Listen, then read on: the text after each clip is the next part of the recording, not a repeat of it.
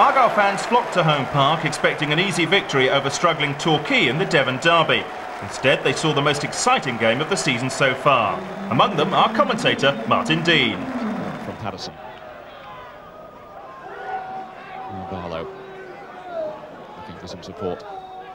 Evans to turn and get the shot in. That breaks kindly, and that's the first goal of the afternoon for Adrian Littlejohn, his 8th of the season. Well, perhaps a touch of good fortune about the way in which the ball broke through him. No doubt about the finish in the end. A little bit of shirt pulling. Littlejohn's not worried about that. Tucks it into the corner. Partridge is in the middle. So too is Chris Curran, who's made the run. He has to go back for it though. Now Rodney Jack looking to take on Leadbitter. Not too much support for him in the middle. Jack showing some nice skills though. And Ndah getting the header in. And what a goal from Jamie Ndah. Reardon playing the free kick short. It's the return from Barrow. Now Coughlin looking to drive that ball in. It's a dangerous cross and it's in. Jamie Ndah gets his second. Barlow then with the corner. Towards the far post this time. Heathcote trying to get on the end of it. Torquay get it away. Now Leadbitter looking to go through a gap in the middle. And Adrian Littlejohn gets his second of the game. Leadbitter perhaps wisely leaving the ball for him. And Littlejohn, the deadly marksman, gets his 9th of the season. Now Curran turning it in towards Ndah. Comes on the far post for Partridge. He tries the shot. Oh, what a goal! What a goal from Scott Partridge.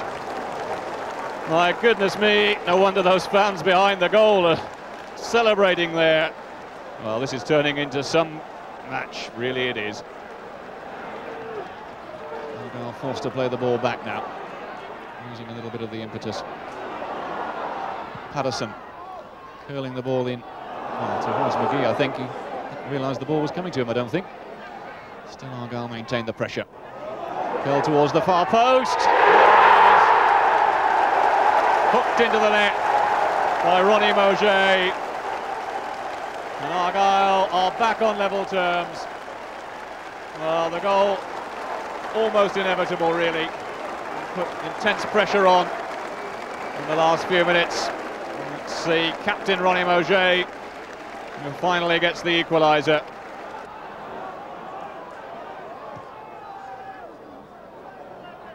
They're getting the flick on. Oh, this could be number 4. It is. Littlejohn completes a hat-trick. And the Argyle fans go wild. Well, he's looked the most dangerous player on the pitch all afternoon, Adrian Littlejohn. He completes a well-deserved hat-trick. Ace marksman, really. I thought there were some cracking goals. I think if it would have been anything like ourselves, it would have been sort of easier than it was. But because we didn't react sufficiently quick enough, we allowed them back in, and all credit to them. They were fighting for their lives, and they scored some goals, and then they hung on. But fortunately, we got 2 late goals, and the points were in the bag, and it was nice to see such a large crowd there.